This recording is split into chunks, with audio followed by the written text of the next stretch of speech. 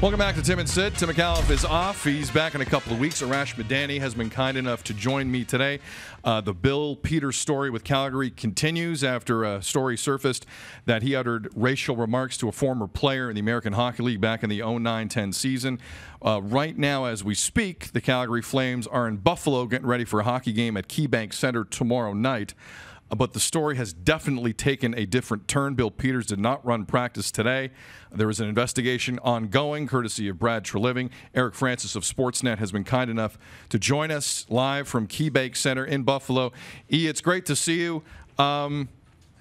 What's your general feeling as we sit here a little after 5:30 p.m. Eastern? Where does this go from here?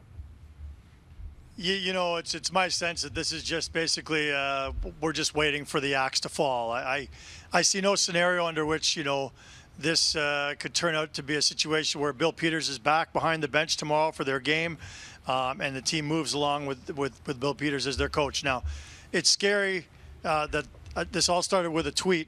However, the team has clearly, you know, tried corroborating this story, and their investigation is such that I think that what's waiting right now, we're just waiting for the legalese to kind of get tied up. We haven't heard Bill Peters come out and deny anything. I don't think the team would allow him to come out and say anything. I think everything's being kept behind closed doors, which is probably the way it should be. But I just think that at the end of the day, I don't think the league, the team, I don't think that they can continue on with Bill Peters as the coach in any way.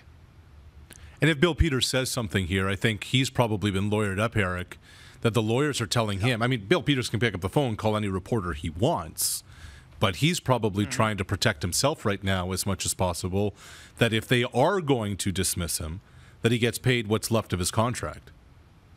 I 100% agree. I think that's, you know, it's his lawyers. I think it's the Flames lawyers. I think the NHL's lawyers are in on this. I think everybody's just collaborating to try and take what is clearly not a good situation for the league, the team, Bill Peters, anybody involved, Akim Aliu, but they're just trying to make the best of it moving forward. Let's go work together to try and have a collaborative effort and see if we can minimize the damage. I mean, the damage is massive. This is the biggest story in a little while, certainly around the Calgary Flames, and one of the bigger ones around the league, because there are repercussions that we're going to be talking about for quite a long time. Personally, my phone has been lighting up today with stories from former players of Bill Peters, all sorts of people around the league who have their 2 cents to throw in on Bill Peters' coaching style, Bill Peters the man, and it seems like piling on. But you guys have seen it with Mike Babcock over the last 24 hours in the Toronto news cycle, and now we're seeing it with Bill Peters in Calgary. This story still has a lot of legs, and I think the goal is to minimize the damage moving forward. Okay, I understand all that. Bill Peters isn't the only person who has done something wrong in professional sports at some point in their life. And I think this is really important now to understand that, yes, the methods he has used, not in the Akim Aliu situation, but the Michael Jordans and the rest are going to come out, and people didn't like him, and people don't like him. Fine. My question, Eric, is, as we look forward, and forget hockey for a moment, any sport or any walk of life, at what point is there a statute of limitations? How far back are people going to go and bring something up, and is this a precedent-setting move? If you have done something terrible or alleged to have done something repugnant, are you out the door? In whatever line of work you are in today, in whatever profession you are today? I think it's obviously this is the. It's a case-by-case thing. It's a case-by-case, and in this case, Eric, if I may, I think the fact that it was corroborated so quickly, I think the fact that within 12 hours you had 2 former teammates, one of whom went up to Bill Peters and said, "You can't do that." I think that's what separates this situation. I can't speak for anything else we're going to see in the next 24, 48, 72 hours. I have no idea what is to come. But in this situation, I think this was cut and dry. I think this was simple. And the second the young man's claims were corroborated, I think they should have fired him on the spot. Honestly, Eric, they should have fired him on the spot. Well, I agree with you. If those words were uttered, then there's only one way for this to end. And I think that's what we had alluded to earlier. I think it's going to end the exact same way you think. And I just think it's a lawyer's thing at this point in time. But when people are talking about this story today in their office or at home, or they're watching it on TV, listening on the radio, you can't listen to it and not think about your own life. Because as you alluded to, this is a situation where you might have done something 2 weeks ago, 2 years ago, 2 decades ago. You might have been joking around. You might not have, you may have been serious. Whatever you may have done, something in your life could now come back to haunt you. And that is the bigger story in all this. And we're seeing this more with social media. People are so quick to throw stones at people in their glass houses. Well, just pause and take a second to think about the repercussions of an allegation. I'm not suggesting this wasn't the right thing for Akim Aliu to do. The timing's very interesting. Why did he feel like the door was open to do this now? Is it because people are throwing stones at Mike Babcock and he felt it was time to pile on? It was something he needed to get off his chest for years? So many stories, and I'm not blaming the victim here at all. All I'm saying is this opens a can of worms that, like I said earlier, we're going to be hearing about for a long, long time. Eric, my question is that, I mean, we all have a boss. I mean, my boss is sitting to my left. Hi, Sid. I'm not Arash's boss. Brad Treliving has to get sign-off from whom in order to ultimately move forward and dismiss the coach if that's what the Flames are going to do?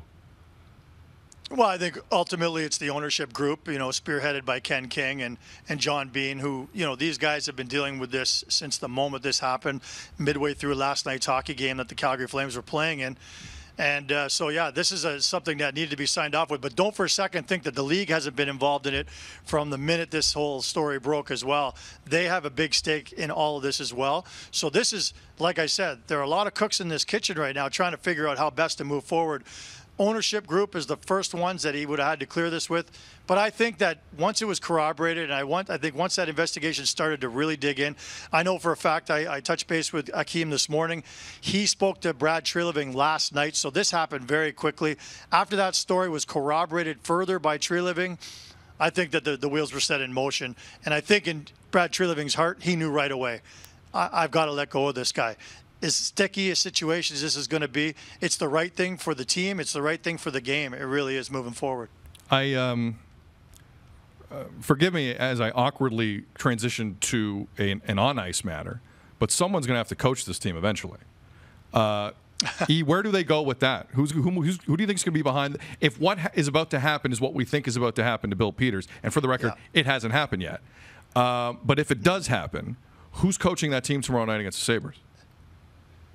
Well, assistant coach Jeff Ward, oversaw the practice today. And interestingly enough, he was a guy who was a finalist for the Flames coaching job, the head coaching job years ago, about 3 years ago, when Glenn Gulutzan ultimately got the job. So they had been pursuing Jeff Ward for a while. I'm not sure they had it in the plans that if anything ever happened to Bill Peters, Jeff Ward would be the guy to step in.